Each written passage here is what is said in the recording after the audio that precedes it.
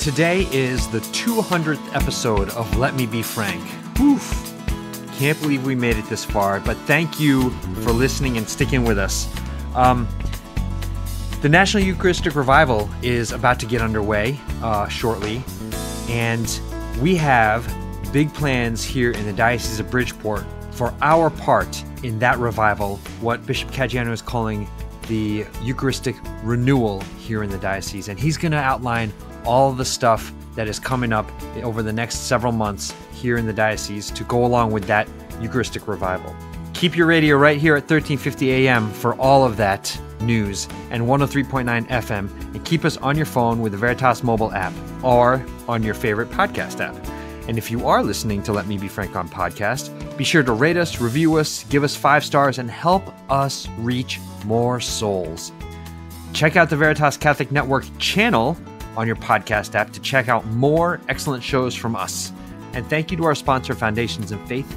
Foundations in Faith embraces innovative approaches to funding pastoral care programs in the Diocese of Bridgeport. Resources focus on energizing lifelong faith formation and discipleship and fostering a commitment to justice and accompaniment with our most vulnerable. From seminarians to retired priests, from baptism to last rites, from suburbs to inner cities, the reach is broad and the impact is meaningful. For more information, visit them on the web at foundationsinfaith.org. Okay, here we go. This is Let Me Be Frank on the Veritas Catholic Network. I'm Steve Lee, and it is my great pleasure, as always, to introduce Bishop Frank Caggiano.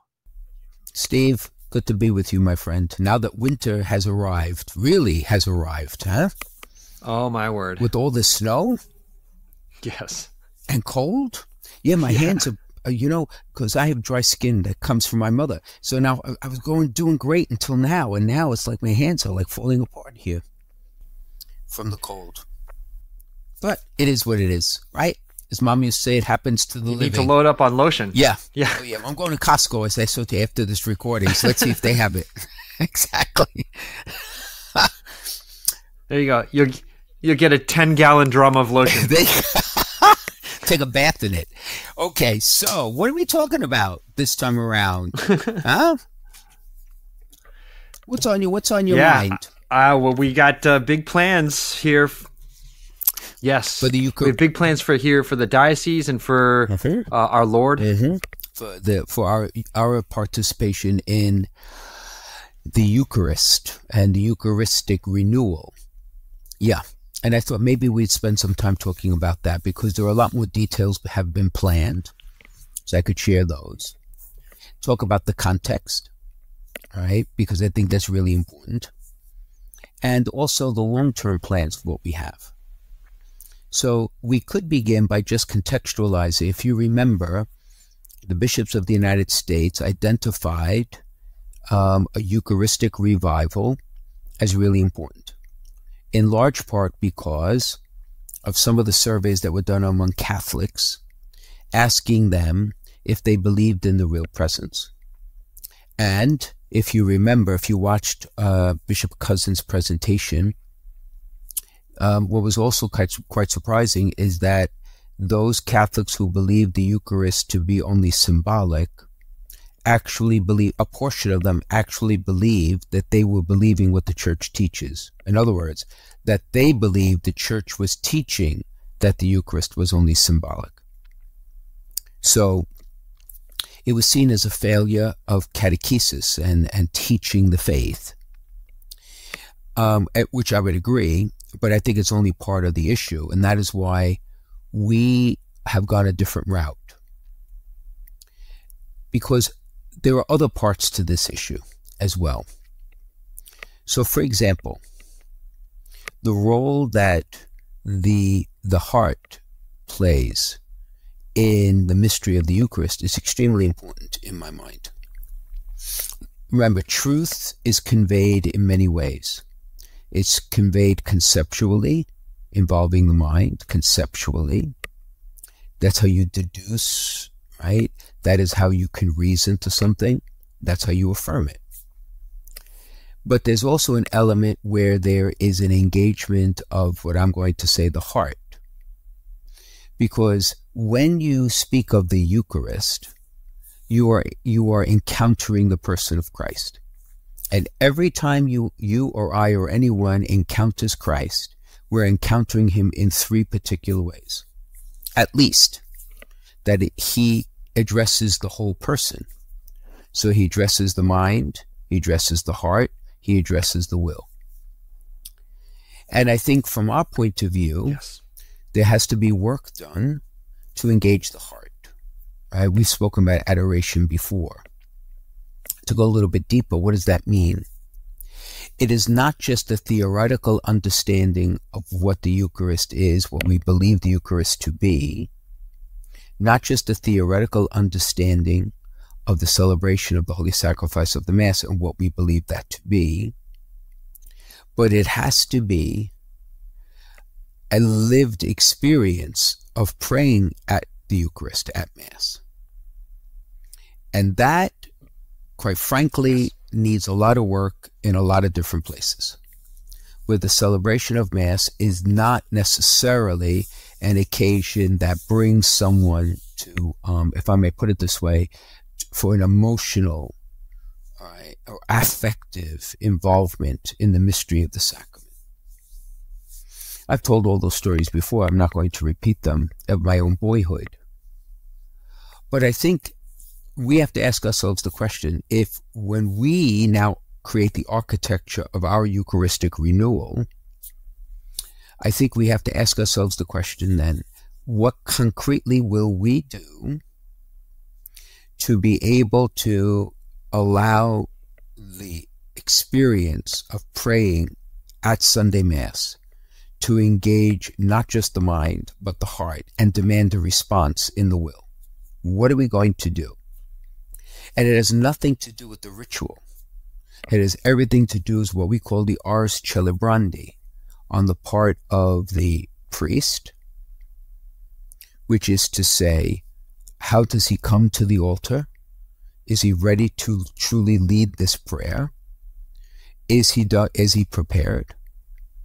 Is he prepared certainly to preach a message that people can apply in their lives? And does he have an appreciation of every role of the Mass? So it's both the Word of God, it's both the fourfold action of the Eucharist, it's also the role of silence and the role of music and all the rest, right? Gesture, symbol, presence. So in the Eucharistic Revival, there is some of that. We're going to very much emphasize that in ours. So there's an immediate distinction between the Eucharistic Revival. I speak of the Eucharistic Renewal.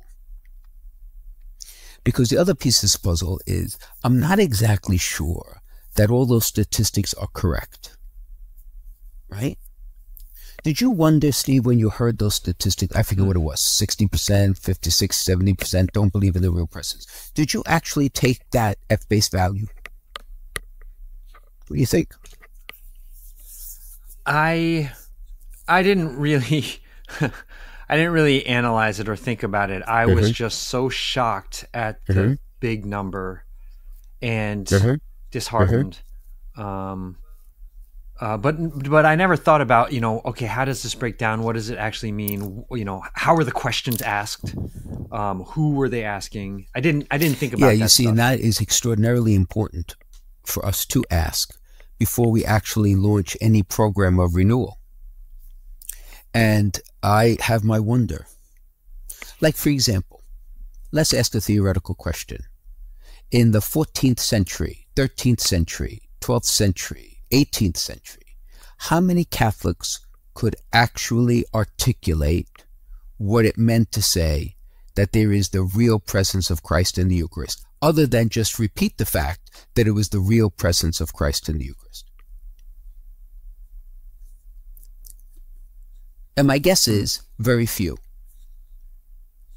They believed it in part because their experience of attending Mass reinforced the belief. Do you see where I'm going? It's not that they studied it in the catechism, but they experienced it on Sunday. that there was something otherworldly, something transcendent, something divine, something that was more than meets the eye, right? That said, okay, yeah, so this is really Christ. It's almost the experience of a theophany, right? Yeah. We had theophanies in the Gospels where Jesus appears like in the Transfiguration, and there's a glimpse of his glory. Well, I asked the question, when people in the 18th, 14th centuries, whenever they went to Mass, was there a theophany there? Did they experience something that lent them intellectually, perhaps not to put in words, affectively, and perhaps even on a deeper level, in the depth of their soul, to realize that there's something more here than meets the eye of just bread and wine, that there is something divine. There's an inbreaking here of something that they may not be able to explain in words, but they know is more than just simple bread and wine. This is really Christ here. Okay. So in a sense, part of my bias, now this is my bias, and everyone listening could think that I should, get some professional help here. But from my perspective, I think the cognitive understanding of who the Eucharist is will make a greater impact and lasting effect in the life of a person, flowing from participating in the experience of Mass that literally stops them in their tracks, that allows them to ask the question, my goodness, what is this? What really is going on here?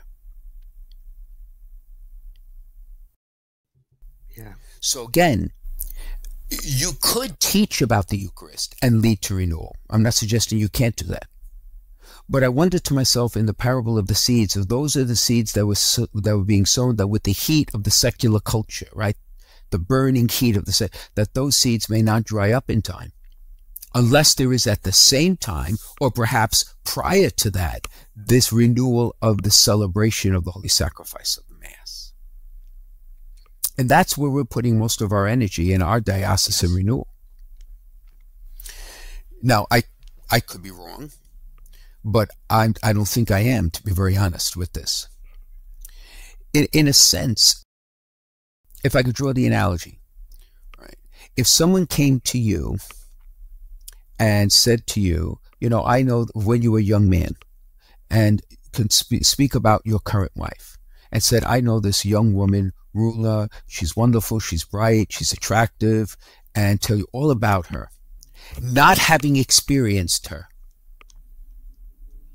It's a very different reality than once you've met her and you say, who is that? And then they answer all the questions. Yes. That's my point. Yes. That is my point. And that is why I've been talking all this time about the one, because the one will allow us, if we participate in it and the opportunities that are arising, to be able to encounter Christ, that is to meet Christ in multiple ways, so that we are not a stranger to the presence of Christ in sacred scripture when we hear the sacred scripture proclaimed at Mass. That we're not a stranger to the power of silence when we go to adoration of the Blessed Sacrament. And we sit there saying to ourselves, I'm not exactly sure how to express who it is that's before me, but I know there's someone before me. And then coming to Mass in that silence, yes, the Lord will connect A and B. The Holy Spirit will make that happen. Or to be accompanied in faith and now start investing in the lives of other people, that suddenly when you come to Mass, your impulse will not be to sit anonymously in a crowd, but to seek out those you know and to make acquaintance and friendship with others you do not know, because it's a family gathering together as the foretaste of the celestial banquet. And all of that makes a difference for the desire to go to Mass, which then in the end will lend us to believe, my goodness, so now I can articulate who it is that comes to me here. Body, blood, soul, and divinity, which is really shorthand to say it's truly, really, fully Christ. That's it. right here. Right. So I think the one is essential to make this renewal truly transformative. So I think in the end, a lot of people are, I was going to say wasting. A lot of people, it's not the right word. A lot of people are spending an awful lot of time, right, angsting, reacting to those statistics. And now suddenly the statistics are changing in the latest surveys. Well, to your point, a statistician and someone who does these surveys could do a lot of different things with questions and how they're answered, how they're collated, all the rest of it. I would say it's a point of concern, but let's move on. Let's figure out the renewal, right? Let's figure out the renewal, right? Yeah. So we've made tremendous progress on that, which I'm going to share the details in a second. But one thing I do want to highlight, that is, I asked all the pastors to appoint what I call a Eucharistic representative. And almost all the pastors have done it. I think 5 have not yet done it. And I'm meeting with them to discuss what I would ask of them to do. And what they really are going to be collaborators with the pastors. To do what? First, to receive the same information as the pastors do. To be able to operationalize on the local level some of what we're going to be offering to parishes, and to help us with the logistics of the Mass that we're going to celebrate on June 1st. As well as advertise, if I may use that word, among the people of their parish, all the wonderful events that will occur for the 2 weeks prior to the actual Mass. And that's the launch of our renewal within the context of the one.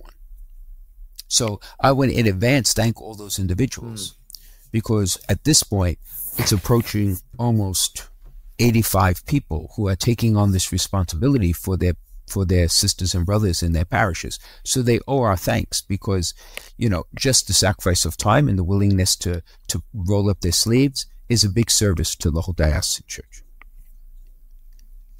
Mm-hmm. Yeah. So,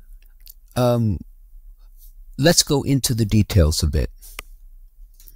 So, as I've said before, on May 19th, the National Eucharistic Procession that is originating at the tomb of Blessed Michael McGivney will be coming into the Diocese of Bridgeport from the Archdiocese of Hartford. And what we have finalized is that it will come via a yacht from the Archdiocese into Bridgeport, arriving roughly at noontime on Pentecost Sunday, which is May 9th, at the pier in Bridgeport. So that's going to be quite a sight. Oh, I'm sorry, May 19th. May 19th. May 9th right. or May 19th? May 19th, sorry. I was just testing you. You're listening. That's good. At the pier in Bridgeport. So now this is the image, right? So the Lord, how many times was the Lord in a boat teaching? So he's coming to us, the Eucharistic Lord, in a boat, which is tremendous. Okay. Yes.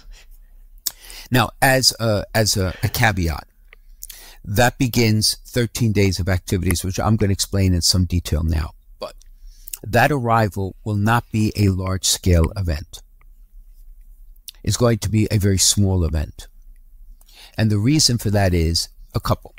Number one, the pier itself is not conducive to have a real, significant, beautiful, reverent experience of prayer. It just isn't.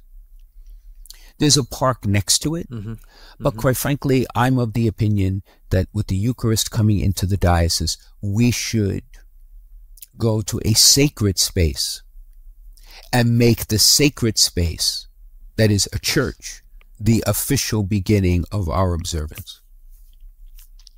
So that is what's being planned. And there's still logistical work to be done. But I believe that the first stop, in Bridgeport is going to be at Blessed Sacrament. And at Blessed Sacrament, there will be time for adoration. There will be time for praise and worship. And for those who wish to begin this procession, which is going to go through the streets of Bridgeport, to be able to gather to rest with the Lord, to pray, and to gather the strength, because the rest of the evening we will be walking until we reach St. Charles Borromeo Church.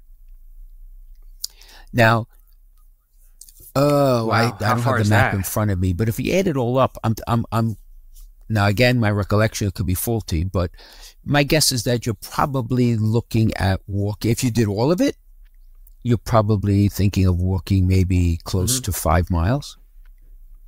I'm guessing about 4.5, 5, which is not like onerous, but it's not a walk in the park either. I mean, that's significant distance. Right. Yes. So we're going to design it in such a way that we're going to try to control, if I could use that word, the amount of people. That is, we're going to encourage people in Bridgeport, and if others come from outside, to join us for portions of the procession, so that those who are older, those who have children, feel comfortable joining us. So the expectation is not that you have to do the whole thing. Otherwise, we may discourage some people from participating. I'm hoping people will come, and if the health doesn't allow for it, maybe walk a single block with us. Right. And again, the image of the Gospels where Jesus walks by the crowds and people glimpse him, walk with him for a little bit, others walk with him for it's the same idea, right? It's the same idea. The power of grace is not bound by the amount of minutes you spend with the Lord in that sense. Okay, so we will, again, if this falls into place, we will leave Blessed Sacrament, and then we will go to St. Mary's in Bridgeport.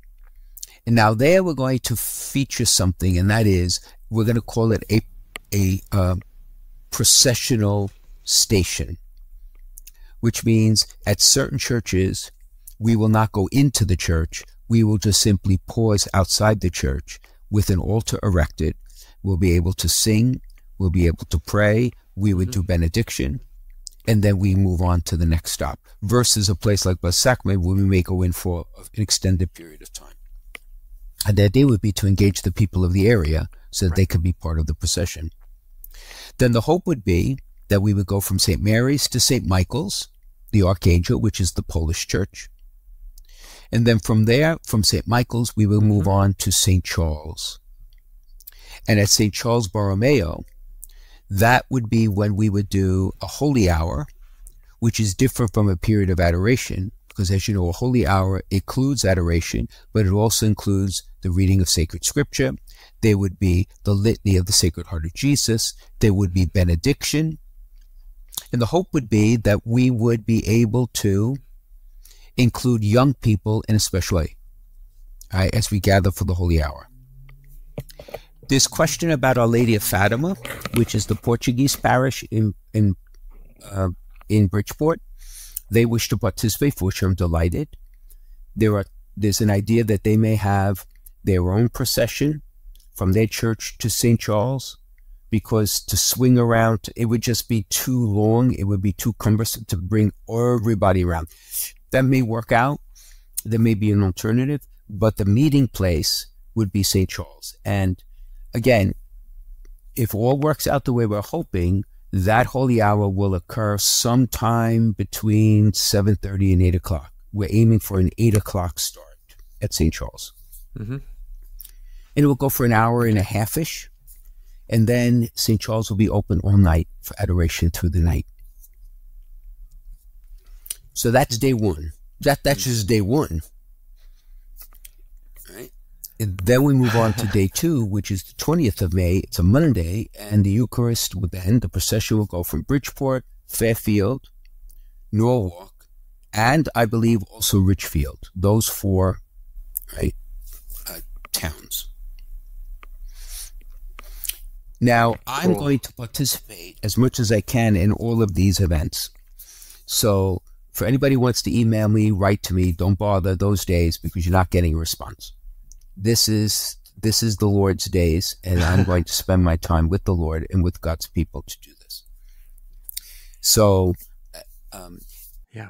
every day that ends at one site, we begin in another site. So what does that mean? So all-night adoration of St. Charles will end at 8 a.m. on Monday, and Father Abelardo will lead the benediction and repose the Blessed Sacrament. I will be at St. Augustine's Cathedral at 8:30 to celebrate Mass and begin the next leg, right, of the procession. Now, people will say, well, why don't you process from St. Charles to St. Augustine? Well, because there's two pieces to this puzzle. And I could answer both of them by asking a question. What's the relationship between the consecrated host and the celebration of the Holy Sacrifice of the Mass? And that is, one follows the other. We repose the Blessed Sacrament as a consequence of celebrating Holy Mass.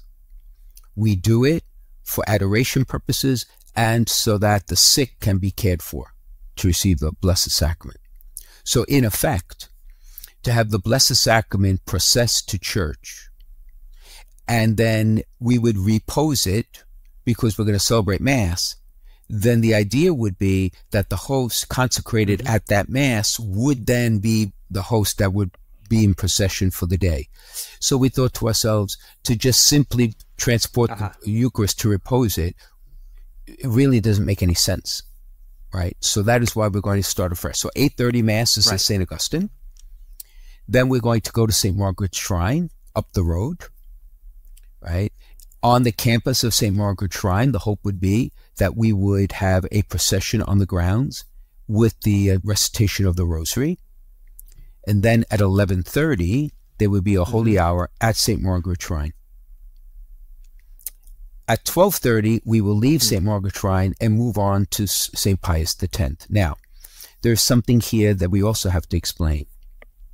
And that is, in the National Eucharistic Revival, because they are imagining that they will be crossing states that have hundreds of miles of farmland, they are imagining that the Eucharist would be transported by some vehicle from one spot to another. So we're going to do the same thing, so that we would transport the Eucharist. There are special vehicles that have been created to do this, so that it would go from St. Margaret's Shrine to St. Pius, and when it arrives at St. Pius, at 1 o'clock, there'd be a holy hour, and we're going to invite school children to come for that 1 hour holy hour. There'll be a procession around the campus of St. Pius, which is beautiful. Then it will go from St. Pius to St. Mary's in Richfield. Yes. When it arrives at St. Mary's at 4 o'clock, there would be a holy hour from 4 to 5. And we'll invite the religious education students of St. Mary's and the neighboring parishes, if they wish to come, with their parents to come. The hope would be we'd actually have a procession in Richfield. But again, it's all working out the details. And then from St. Mary's in Richfield, it would go to St. Mary's in Norwalk. Oh, wow.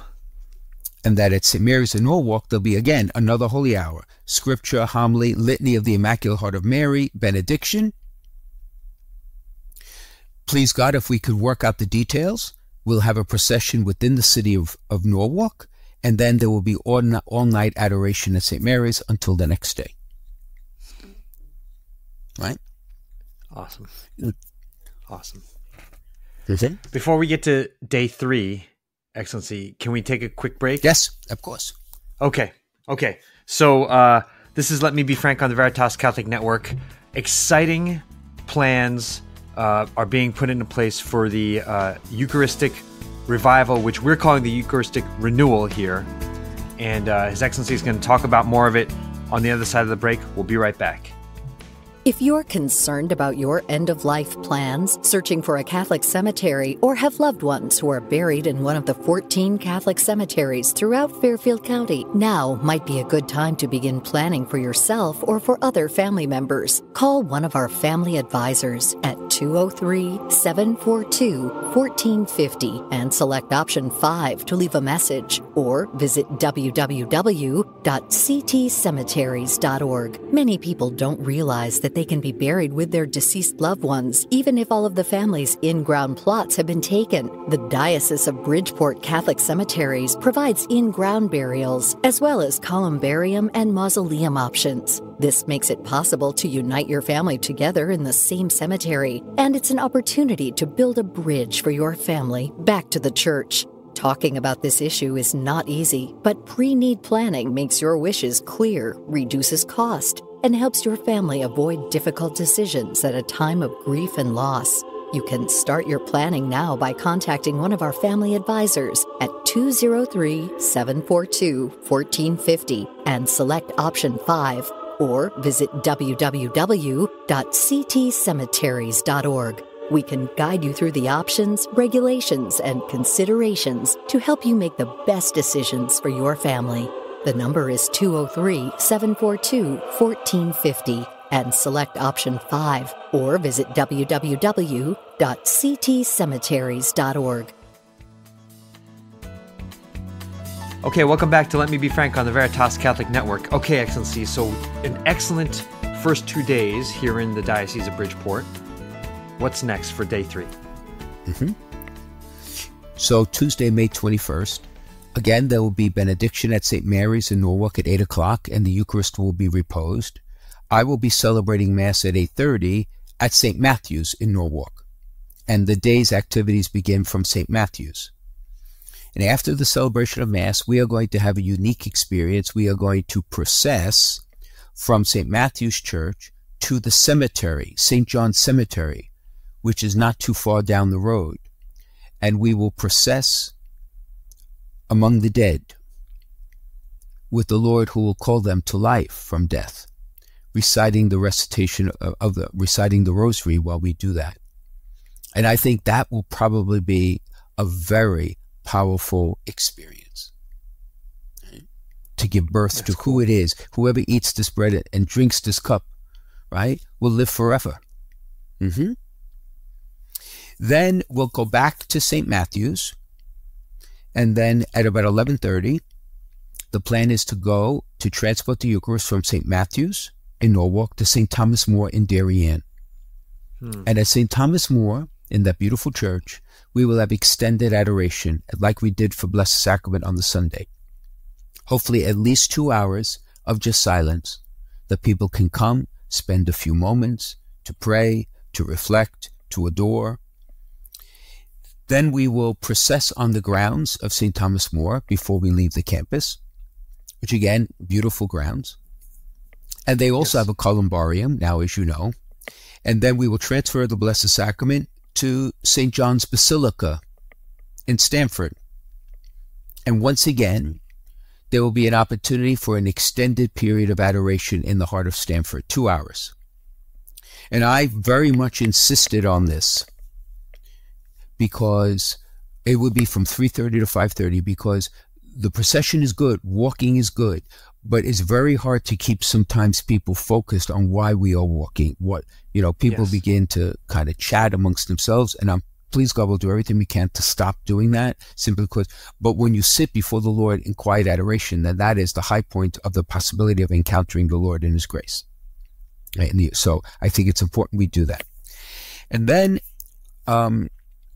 there would be hopefully a procession somewhere in downtown Stamford, and then we will transport the Eucharist to St. Gabriel's. It'll be a stational church at St. Gabriel's, which means we will not go in. We will go. We will have a moment, some period of time of prayer outside, singing. I would presume the Haitian community will guide a lot of that. And then we will process up to St. Cecilia's, which is not very far. And St. Cecilia's will have the Holy Hour.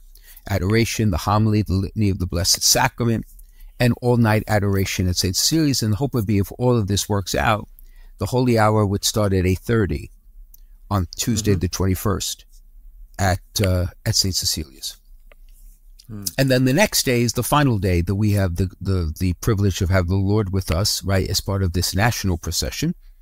So while the Eucharist is reposed at St. Cecilia's, right, and benediction, then immediately after, I will celebrate Mass in the same church at St. Cecilia's, 9 o'clock, with all the students of the Catholic Academy of Stanford and the other neighboring schools, if they wish to come.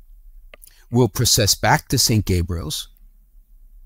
They'll have Holy Hour and Adoration for the kids, the young people who attend Cardinal Kung and Mater Salvadoris schools.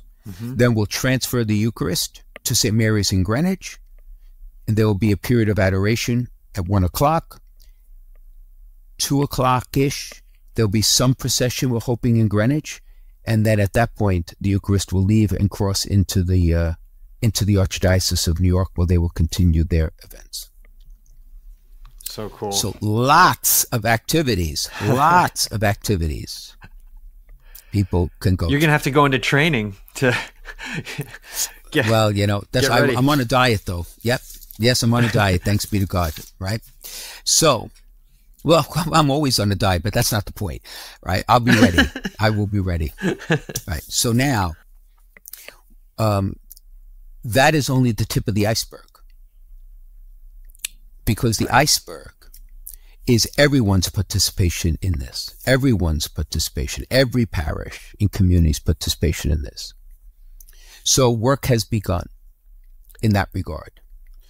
Each of the 9 deaneries, the deans are working with the local pastors to pull together how every parish will be involved. So, for example, we're working on a presentation of the Eucharistic miracles. There are over 160 in history, Eucharistic miracles. So the hope would be that we would, in fact, not the hope, the plan is that we will create a presentation that will have an introductory video, and then the opportunity for people to actually walk through all 160 miracles.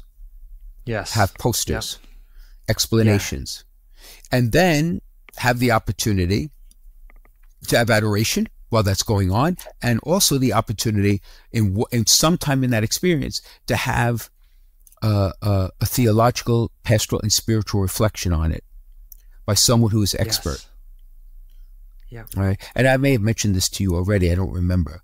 But when I went to Legatus, and Father Spitzer did that, gave a talk to the Legatus membership at the summit. Right. It was a powerful, powerful reminder that we're not talking about magic. Right. We're not talking about magic. We're talking about interventions of grace to remind everyone who it is that is hidden, if I could put it that way, under the appearance of bread when he's actually no longer bread.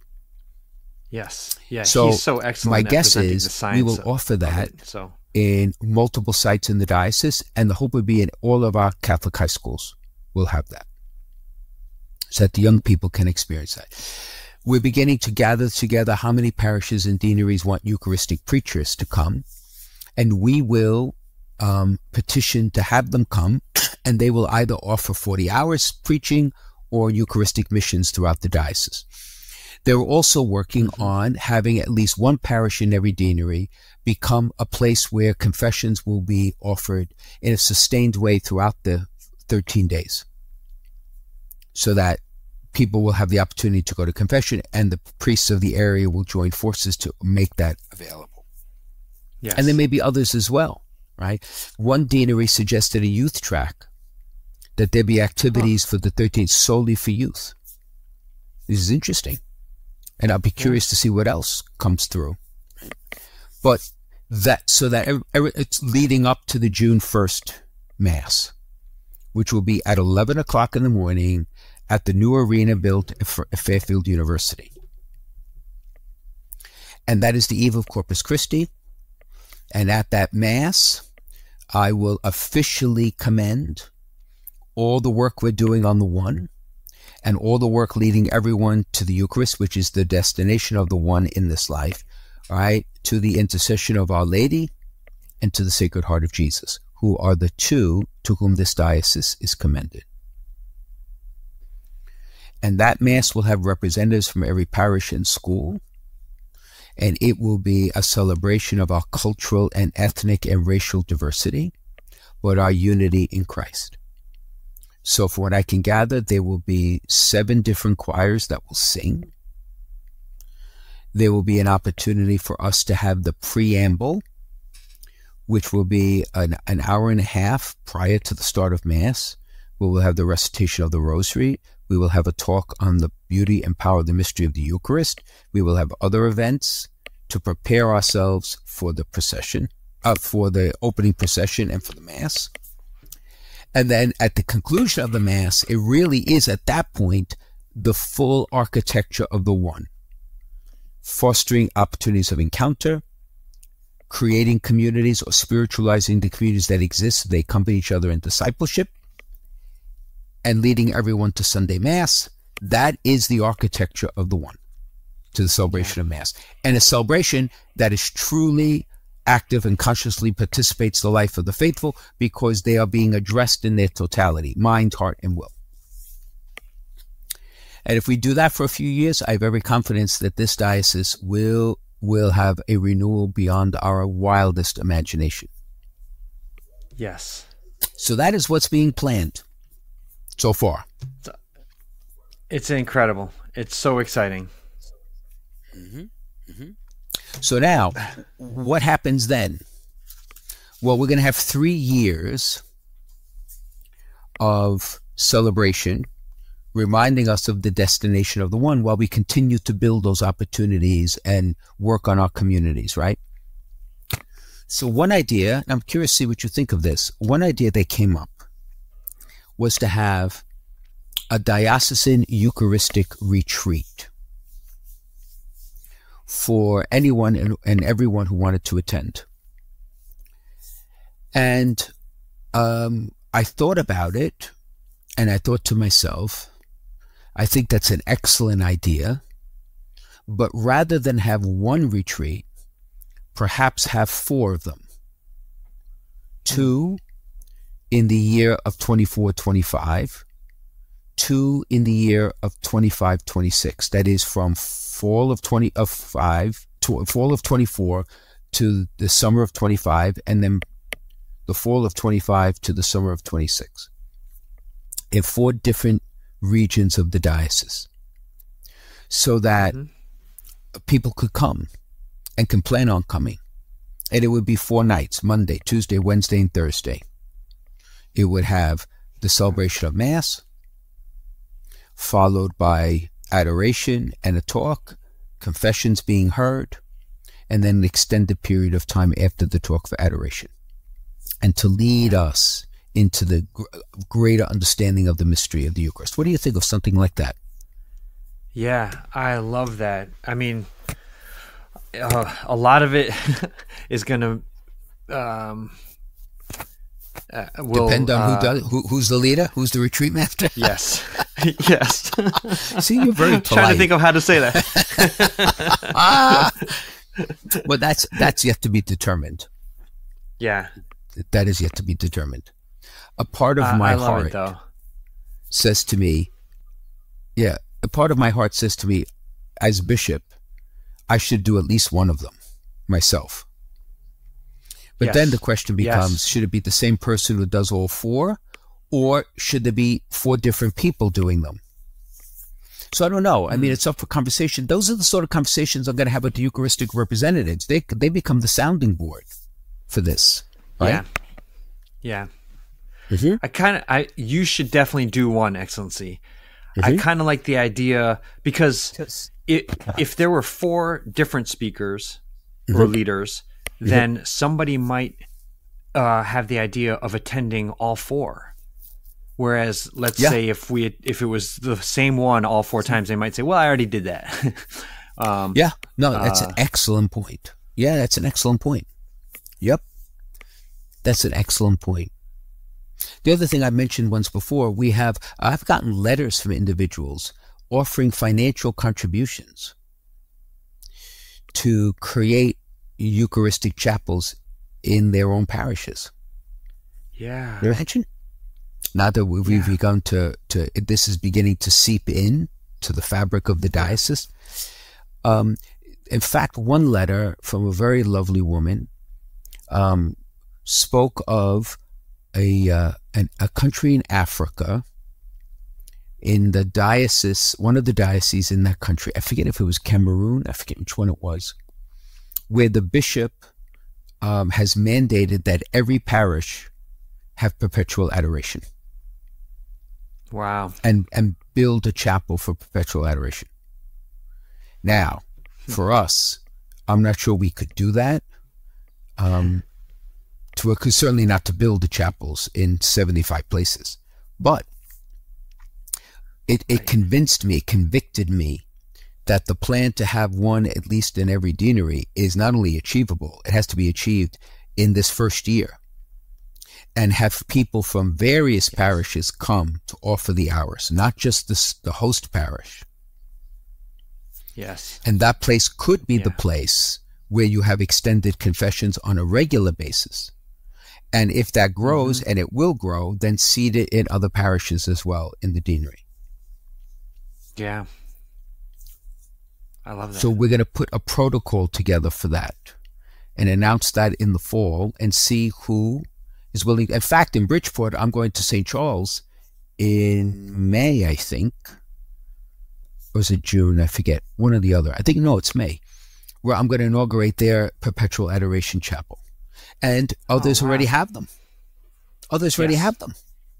Question is, do people know about it?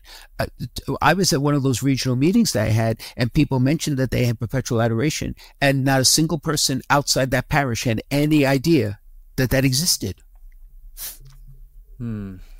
Yeah. Right? So part of this is just to figure out what already exists and communicate it to the people of the diocese so that people could go. Right? Right. I think we're so poised for this. It's unbelievable. It really is unbelievable. I love, Excellency, that. Yes, Steve, please. Oh, I was just going to say, I love also, like, your whole approach is, there's one thing to talk about the science and the miracles, or I mean, miracles aren't science, but you know what I mean, like those things that are happening and the apologetics, but what I wouldn't have anticipated, and I just love that you are approaching it this way, is the idea of the encounter and through the liturgy and through adoration, the real heart-to-heart connection with the Eucharistic Jesus, because, like you said, that is so much deeper, for people. Okay, so now, this raises another piece to this puzzle, which has been on my mind from the very beginning, and I've not mentioned it in any of my presentations in any significant way, except the very first one I did, because I am still reflecting in my own mind how it is we ought to do it. But let me give you an example of what I'm referring to. If someone's listening to us saying, okay, so this is great, we strengthen the believers, but the vast majority of Catholics are not going to Mass, and those of goodwill are out there somewhere, and they have a hostile world.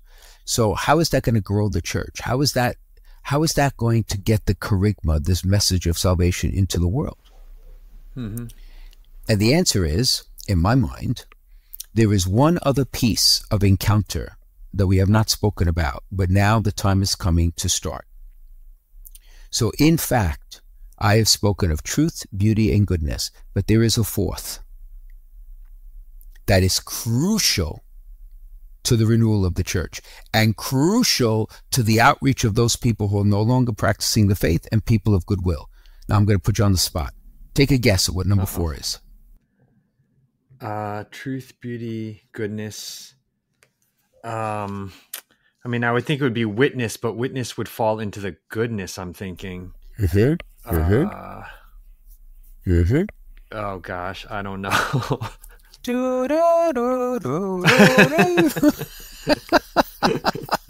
Invitation. Good try. And maybe true, but not what I'm thinking. Okay. Number 4. So it's S. So it's T, B, G, and S. Truth, beauty, goodness, and suffering. Oh, yeah. Suffering. Suffering is the moment when the cross of Christ is no longer a theoretical concept, because I'm carrying my own and I have no choice but to carry it. Yes. See, suffering is the fourth great privileged moment of encounter with Christ. Whether it's the suffering at the hands of our own sinfulness and the moment we're invited to repent, like Peter, or the sufferings of the frailty of life or disease, or the challenges that secular life is creating, including falling more and more people into addiction and slavery of so many different types. If we want to invite people into the life of the church, we have to create bridges in moments of suffering and tell those people they are not alone. And by accompanying them, gently grant them the possibilities of encountering Christ in truth, beauty, goodness, and ultimately, by accompanying, leading them to the Eucharist, where their cross is married to Christ's cross, which is what the sacrifice of the Mass is all about. Yeah. See where I'm going? Yeah. And you may say, okay, so how do you do that? That is the million-dollar question. That is why I've not spoken about it. And even speaking about it now may be a tad bit premature, but now my heart is ready. Because there are tangible ways by which we could start building this bridge. And in year one of the Eucharistic Renewal, on the context of the one, we can start building them. And I'll give you two examples of what I mean. We have a large amount of ministers, extraordinary ministers of Holy Communion. We have a good number, good, faithful people.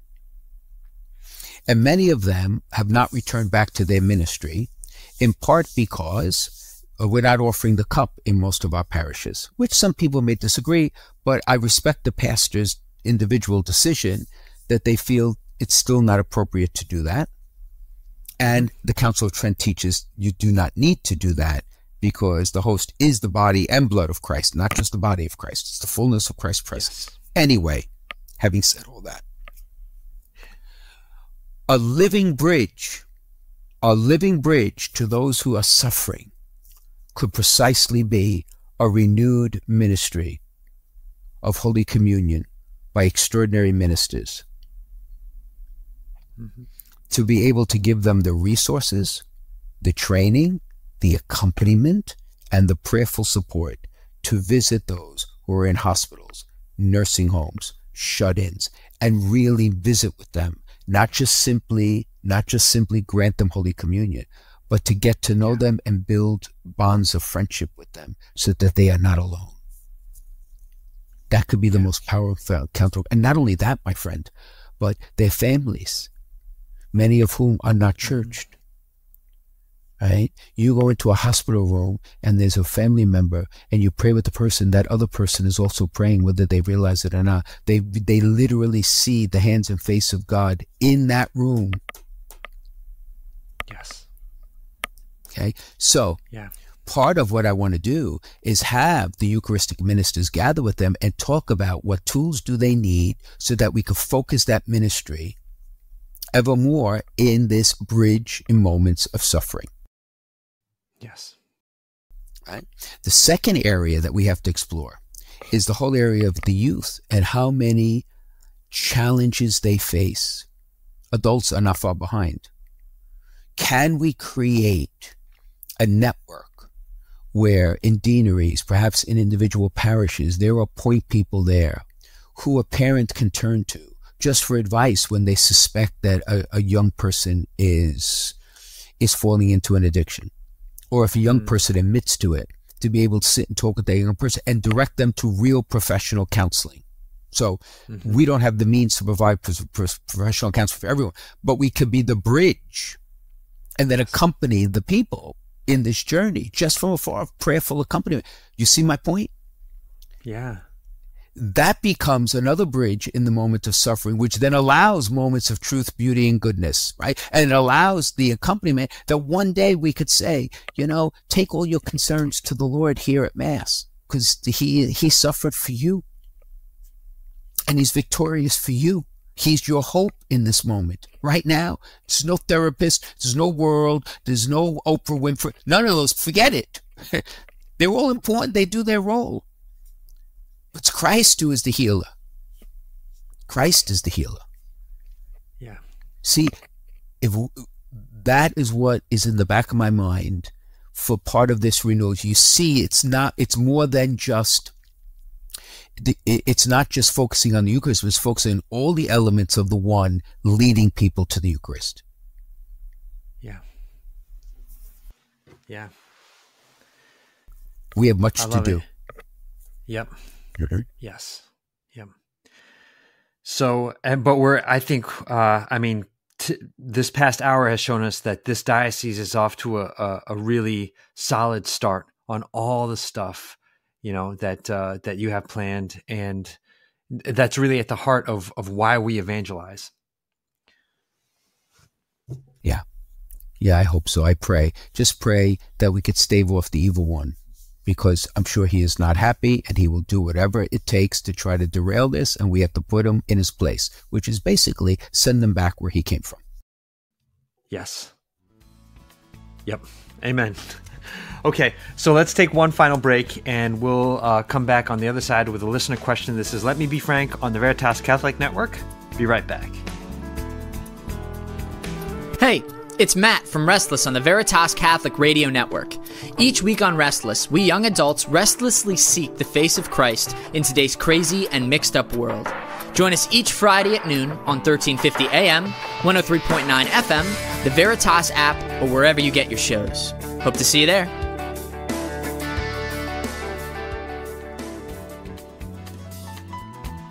All right, welcome back to Let Me Be Frank with Bishop Frank Caggiano.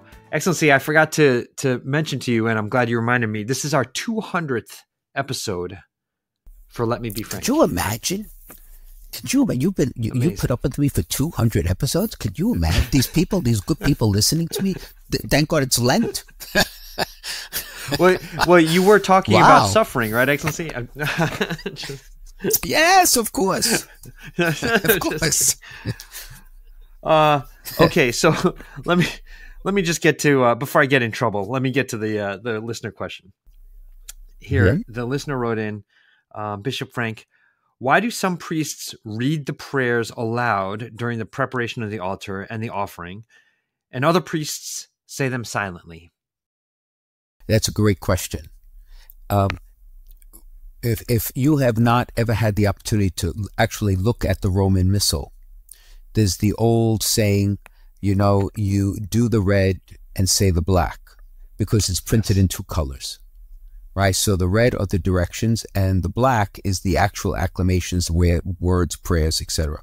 So in the Liturgy of the Eucharist, there are three phrases used.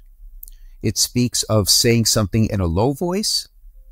It says saying something quietly, and it says saying something with a loud voice.